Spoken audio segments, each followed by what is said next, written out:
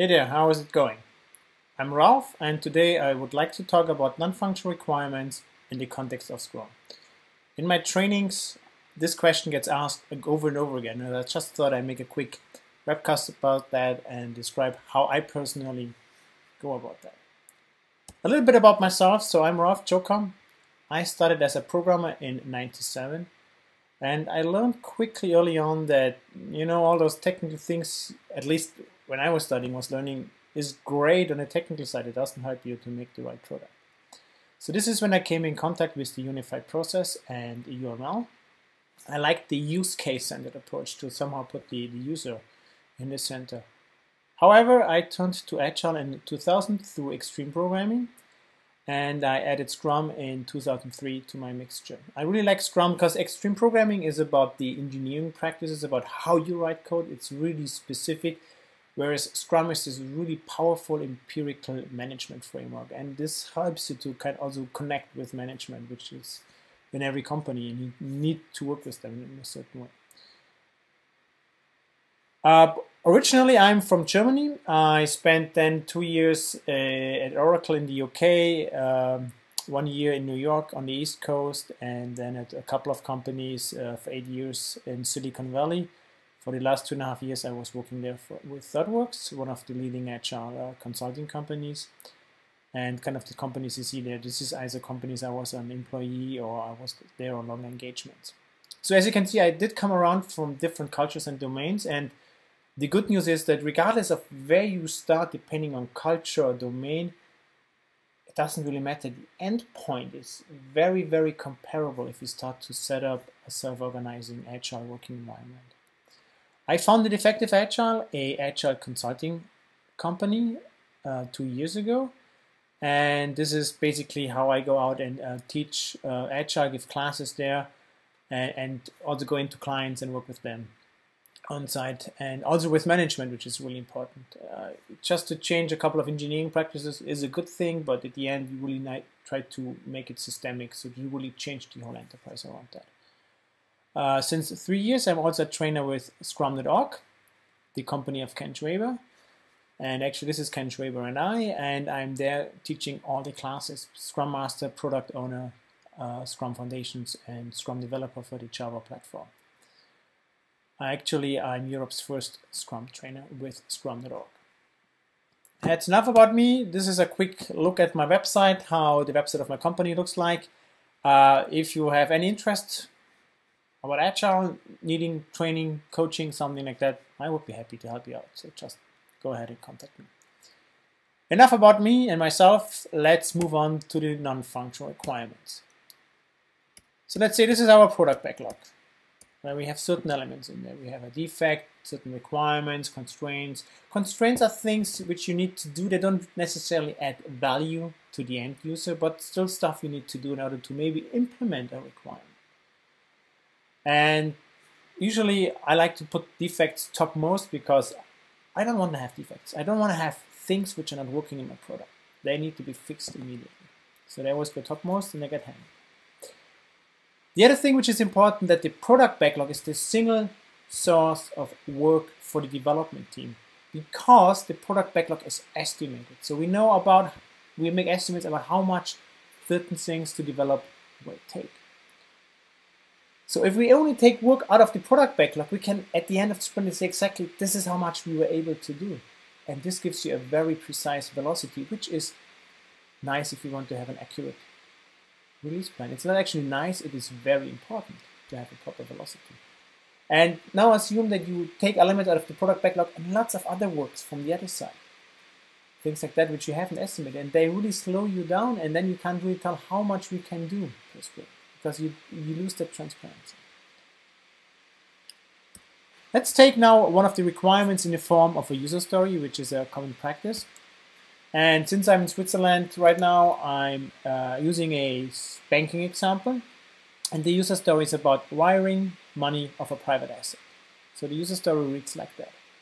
As a senior banking expert, I want to wire private banking assets to offshore accounts of premium customers so that the assets are no longer taxable.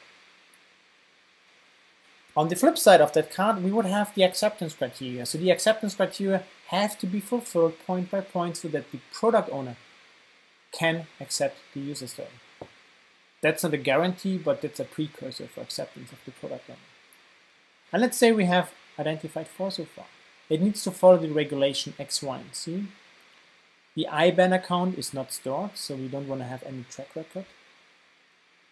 Avoid US servers for routing. So, the US and Switzerland are not really kind of best friends in the banking sector right now, so we really want to make sure. So therefore, we just don't want to use any US servers for the routing of the money. And after everything has happened, the premium customer will receive an SMS stating that everything went through. So now let's look at the non-functional requirements. And let's say these are a bunch of the non-functional requirements we have identified. So the application needs to be scalable, reliable, secure. It has to use an Oracle database. So other databases apart from Oracle are not an option. And it has to be performant as well. So the way I see it is that non-functional requirements, some of them can be distinct, and with distinct I mean that they are clearly kind of have a clear boundary. You can take them, do them, and say I'm done with it. And for example, this could be the Oracle database. That's very distinct. We basically get an Oracle database, we install it on the server, we make sure everything is working with it flawlessly, and then we can say yes, it's there. We have done it. And then we have something, and this is the important thing about the non-functional requirements, which I call omnipresent. That means it could be anywhere, it could be nowhere. It's just you really need to decide on a case-by-case basis whether certain non-functional requirements are applicable for a product backlog item. So these are the other ones here. And then also important, there are sometimes which I call like a hybrid. So it's an omnipresent non-functional requirement, and it also has a distinct part. Let's say for reliable. And in this case, we want to make sure the application, so the server where all of this is running on, has to be reliable. So therefore, we decide that we use a certain kind of hardware which has a really strong record for being reliable. A certain kind of software, maybe a clustered software package where one server goes down, the other one picks up the load with load balancing and all of those things. So then we can take those and we can put those in the product backlog. So for the reliable, we can say we want to use a stable application server. So we don't want to use a free open source one. We want to use a high brand with load balancing, clustering, and all of those things. And now with that in place, I go ahead and I number the non-functional requirements alphabetically through it. So in our case, we would now have A, B, C, and D. And then we can say from those omnipresent non-functional requirements, now let's look at this specific user story. And then we can say, well, currently we understand that this user story has to cover the non-functional requirement C and D. So it has to be secure and performant. But now we realize, this thing also needs to address the non-functional requirement B, because this thing has to be reliable. Because we don't store the IBAN information. So if something goes wrong, we cannot recreate where the money went and all of those things. So if this falls through, we would have a huge problem. So this thing really has to be reliable. However, now when we talk about that story in a grooming session or in a sprint planning, that could mean that the developer suddenly say, hey, but listen, if we do that reliable, you need to make this and this sure and have to be aware about that.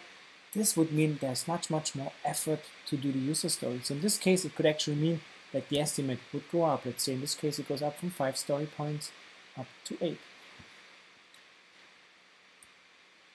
So, and as I had said that the non-functional requirements, they are omnipresent, we can never really check them off. The only point when you can do that is once you have done your whole application and you have released it and you say, well, for the next couple of months, we're not going to touch it. Then you can go ahead and check them off. Then we know we covered them in the product we have done. However, The moment you go back and you create a new product backlog and you start working on the product again, they become alive.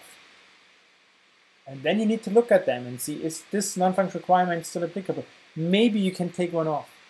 Or maybe in this case, we add another one, a non-functional requirement E, compliance, because of all the banking things going on there, new laws, new regulations being put in place, so we have to fulfill some more compliance non-functional requirements as well.